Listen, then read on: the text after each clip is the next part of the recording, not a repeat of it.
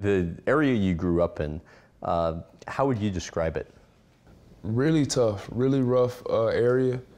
I think the only protection I had was that my dad had his cop car. You know, so people knew that, you know, my dad was a cop, but I really didn't have any problems because I had the only basketball goal in the area. So a lot of people would come over and play.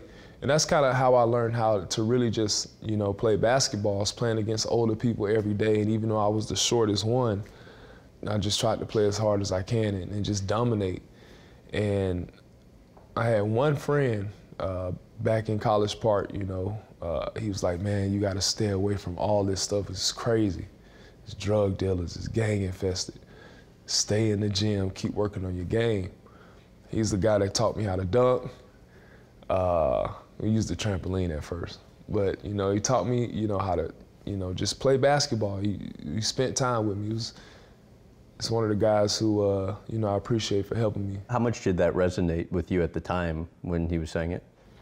Oh, it was just big because I really didn't have a lot of people, you know, because of the neighborhood that we lived in. And he really just took his time. You know, he was probably a couple years older than me, but. Just a fellow student? It's just somebody that lived in the neighborhood that would come play basketball. You know, I would stay outside and play basketball until the lightning bugs would come out. And then I would have to go in because I couldn't see no more. In what ways was the neighborhood rough? Oh man, it's gang infested, drug infested. It's a lot better now. But like, what do you remember seeing back then? Just hearing a lot of sirens, gunshots, a lot of fights. You know, we stayed like around a lot of apartment complexes, and you know, my parents didn't want us to really get involved in anything, so we couldn't even really walk down the street to the gas station because it was a very bad area, and they kind of kept us protected.